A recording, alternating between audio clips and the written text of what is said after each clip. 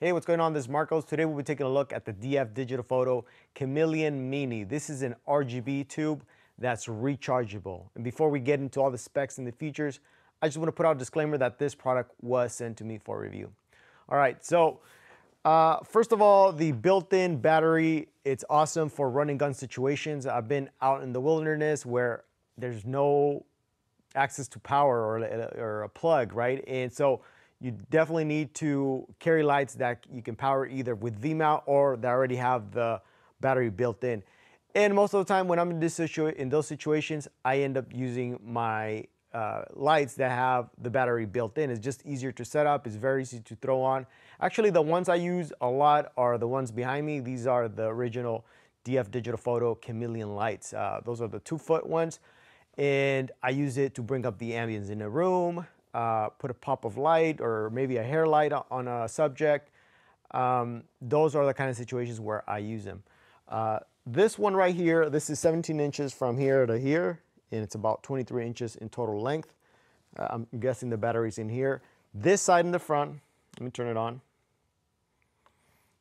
This side is the bicolor. Right now it's set to 2500 Kelvin at 1%. Let me turn it up to 100 just so you can see.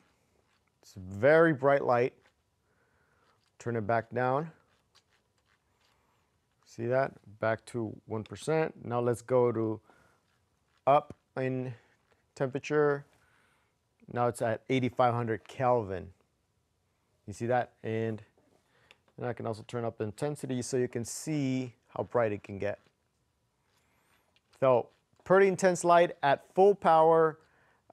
Full charge, running at 100%, it can last up to 4 hours, which is incredible. Okay, so there's a little button in the back that says, let me turn it around.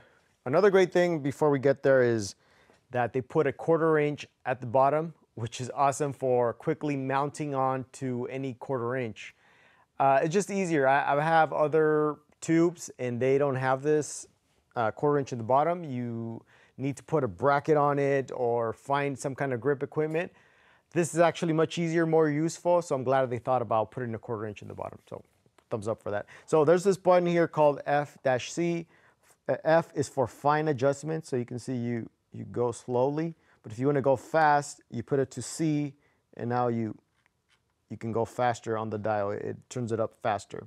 So, and then to turn on the RGB, you press on this button here.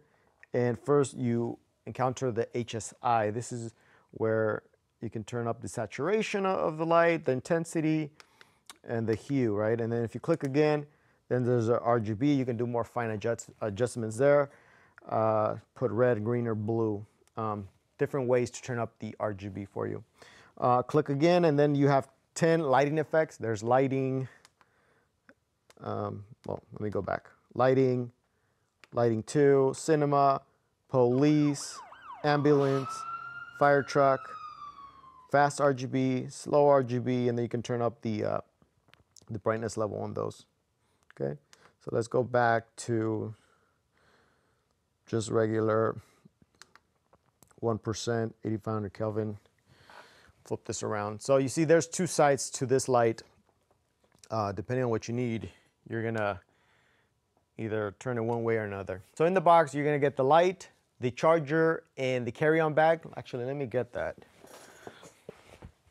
Here it is. This is the carry-on bag. You can fit both the light and the charger in here.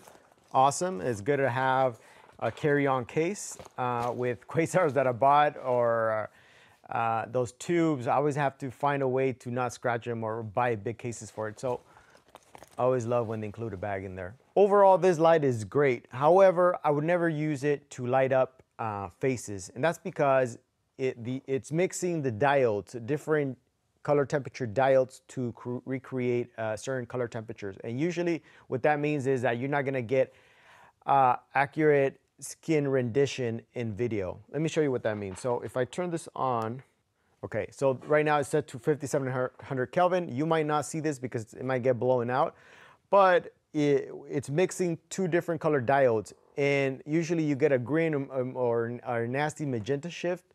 It depends, and it doesn't quite render skin correctly. So I usually never use bicolor lights for faces. I only use this to light up a background, bring up the ambience in the room, maybe put a pop of light of interest like I'm doing with these chameleon tubes back here. But if you're using the RGB effect, then it should be fine. Those are typically more for stylistic looks.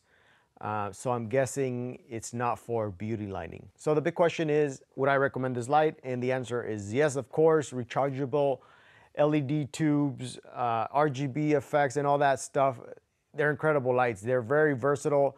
This one in particular is very easy to mount with the 1/4 inch at the bottom. If you have any questions about this light, or there's things I forgot to mention and that you're curious about, please let me know down below. As always, I appreciate you for watching, and I'll catch you in the next one.